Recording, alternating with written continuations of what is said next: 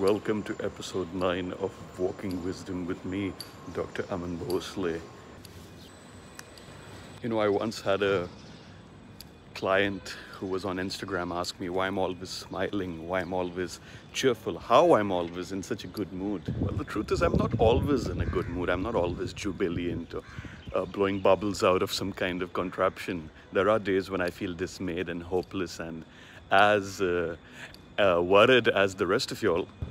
You see, despite the fact that I'm smiling right now, it's not exactly a smile to celebrate something because, as we all know, the country is currently going through a massive and deadly second wave of the COVID-19 coronavirus. There is a dearth of beds, hospital beds, oxygen supply. Just generally, there's a bit of a scramble for resources and contacts, and good offices are being tapped. And nervous messages are everywhere, whether you check WhatsApp or Instagram. You'll notice there's a constant bombardment of messages about where can I get remdesivir, is anyone doing collections or testing at homes, where can food be made available for senior citizens so that they can have door-to-door service, who's a good doctor. All these questions and more are raising panic. I wouldn't say creating panic because the situation is worthy of that kind of response, wouldn't you say? It's a bit crazy right now. The case load at hospitals is unmanageable. Doctors are posting videos describing the severity of the situation and how dire the lack of resources has become for them and how their hands are tied and they feel helpless. What we are currently experiencing is a national emergency. So today's episode of Walking Wisdom is all about finding hope through these grim times that we are all living in. It's a shared reality. Some would call it a calamity. And maybe it is. Maybe it is a breakdown of healthcare systems. There's been very, very strong and very, very angry stuff being said all over social media. More so in context to the ruling party, in context to the rallies that are taking place, in context to the Kumbh Mela. So I'm not going to talk about that stuff because you guys know I don't discuss politics or religion. But what I will discuss is how we as people, as human beings, as individuals, those of us living alone like me, those of us living with our families, how can we as individuals cope through this madness and try to inject a little bit of glimmer of hope through this situation, as difficult or challenging or hokey or maybe even hollow it sounds at this point. This is a sincere attempt to give you some hope. How do you sort of fortify your mind against all this stress and all this conjecture, against these gloom and doom scenarios? Where do I even begin? For starters, I'm not going to be saying anything to y'all to the tune of be positive. How the hell are you supposed to be positive or optimistic in such a pathetic situation where people are dying? There are no places to burn the bodies.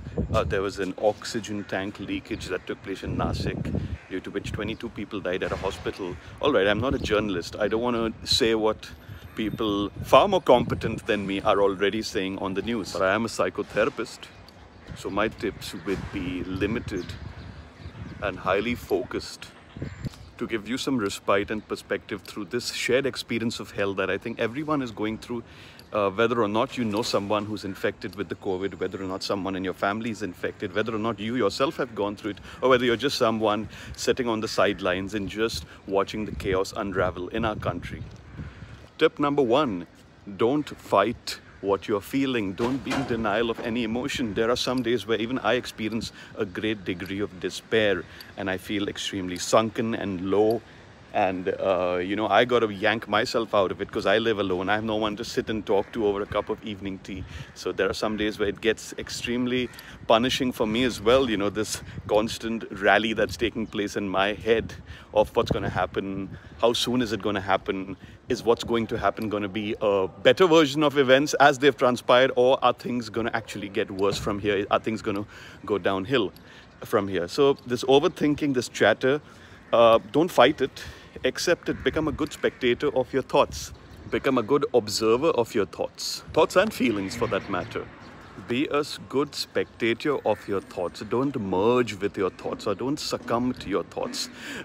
This was an example given to me by one of my teachers a very long time ago. He said, when you're sleeping, unless you are dreaming, you're not having any thoughts actively, right? You're not thinking about what you want to have for lunch the next day. You're not thinking about what movie you want to watch. So do you cease to become do you cease to be yourself when you're sleeping? Of course not. You still maintain your identity. You're still very much alive. Your body's still very much functioning.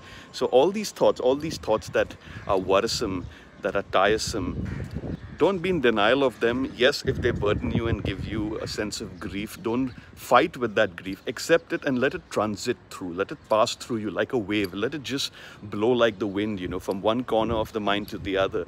And that's a perfectly normal thing to happen as well. All these conflicting thoughts are kind of trying to bite at your heels and make you stop and think, oh no.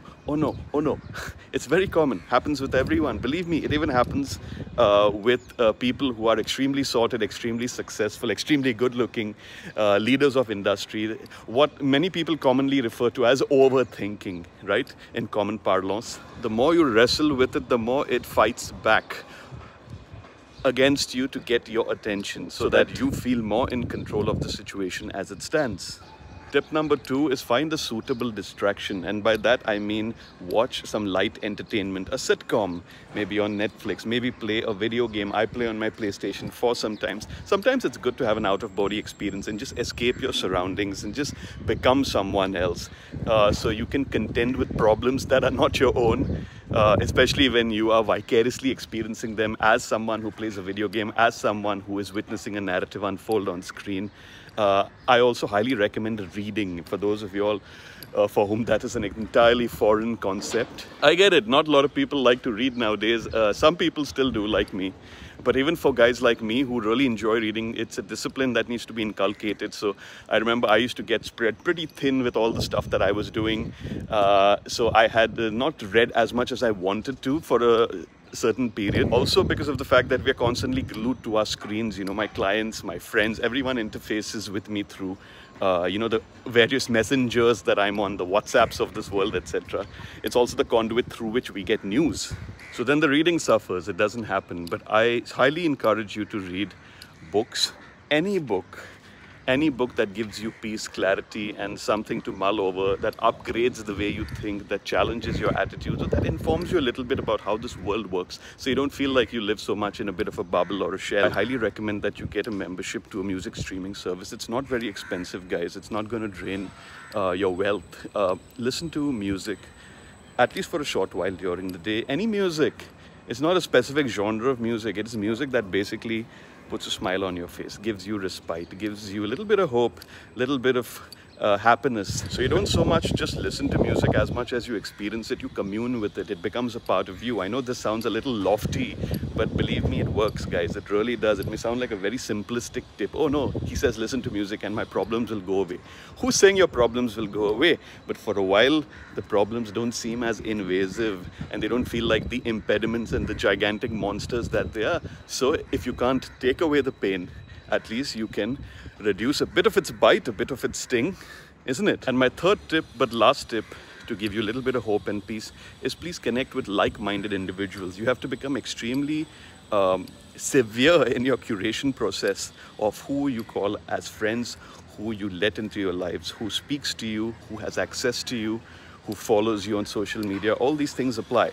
If you surround yourself with angry, pessimistic, jealous, bitter, lazy people who bear a grudge against individuals, society, or just people who are cantankerous or who like to gossip in each other's ears, or those who are passive-aggressive or like to engage in cold wars, or those who are extremely dictatorial and pushy in the way they communicate. If you surround yourself with these people, and unfortunately sometimes you can't escape such people if they're living in your house, then that is going to simply compound your stress. So it's very important to keep a clean and keep a very cohesive circle of people within your network who are able to yank you out of the well if you find yourself slipping and losing your footing. Do you know what I mean?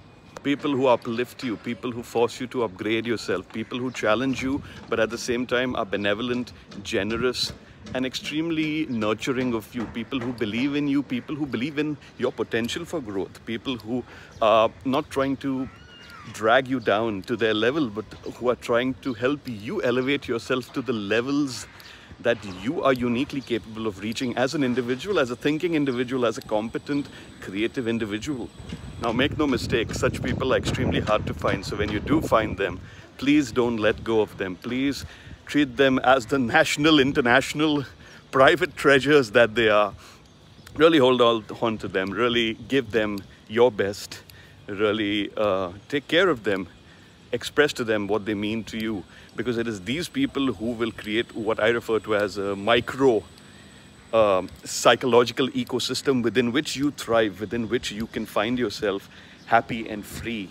All right, so your friends will determine your mood, very often will determine your attitudes, very often will determine your choices, very often will even influence the ambitions that you strive towards, isn't it? So it's important to be a keen curator, and that's my third tip. It is my earnest attempt to keep these videos as short and succinct and to the point as possible, but I do tend to meander on sometimes because I don't plan what I'm going to say during these videos. They're entirely spontaneous. You can tell with my attire, these are shot during my morning walk as a way for me to express myself, but also to connect with the small community that follows me here on Instagram. If you're watching this and you found it useful, you're welcome to share it. If you didn't find it useful, that's all right as well. I'm just trying to give you a little something to work with, to bring back the smile on your face if you feel that it's gone missing. Just a little something to give you strength to power through these extraordinary, slightly unbelievable times that we're living through as a nation, as Indians. And we can't predict the future. We can't predict what's even going to happen towards the second half of our day. But what we can entirely control is our attitudes, our behaviors, our expectations. And we try to do what we can, isn't it? So that's it from me today on Walking Wisdom. I hope you found this video useful. Take care, stay sane, stay healthy, stay grateful, and stay masked.